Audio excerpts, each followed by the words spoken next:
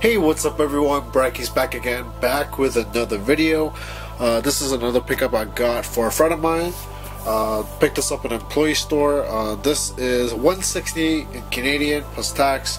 Got it for $109.99 plus tax. I believe US was $115 plus tax. But here we are.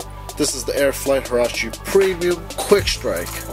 Official colorways: white, black, blue, and bold berry. And let's get right into it. So here we are. I actually really wanted to get a pair of these. There was a size 12 in the bunk when I went to an employee store, but it was a little bit too big. I thought there was still about a little more than half an inch of space, and I thought my foot would slip forward.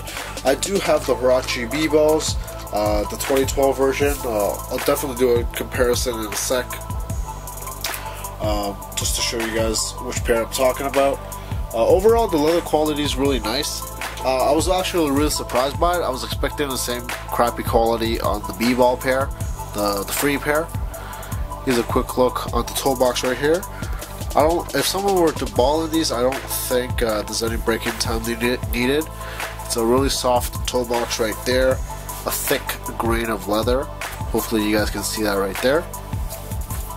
There's plenty of reviews out there. Nothing much to it. Just gonna show this quickly and then do the comparison. Here's a quick look at the inside. You might be able to see Nike Air on the insole. Classic Huarache logo. So let's just get right into the comparison right here. As you can see right here around the toe cap right here, the traction is a little bit different. There's also these two pieces of nylon on the side, and on the Bball pair, it's just a solid crappy synthetic leather. It's a really hard feeling shoe. You can feel it right there. Hopefully you guys can see it in comparison to the soft leather right here. Really nice overall. On the sides, pretty much everything's the same.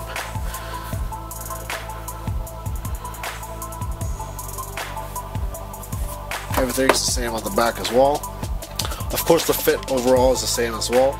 I would definitely recommend your true size or half size down, just because the leather quality on these, it would definitely stretch out a little bit.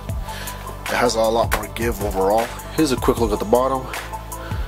There is encapsulated air in the Bball pair in the heel, and then there's nothing in the forefoot. Here's just a quick look. Really like the color blocking on the Airflight Huarache, really nice overall. And that's pretty much it. Overall, the main difference is the Bball pair, it actually came in different materials. There's a mesh pair, nubuck, and a crappy synthetic as well. But that's pretty much it. I hope you guys enjoyed this quick little comparison. No on feet today. I don't want to ruin my friend's shoes. So that's pretty much it. Hope you guys enjoyed this quick little video, and I'll catch you guys later.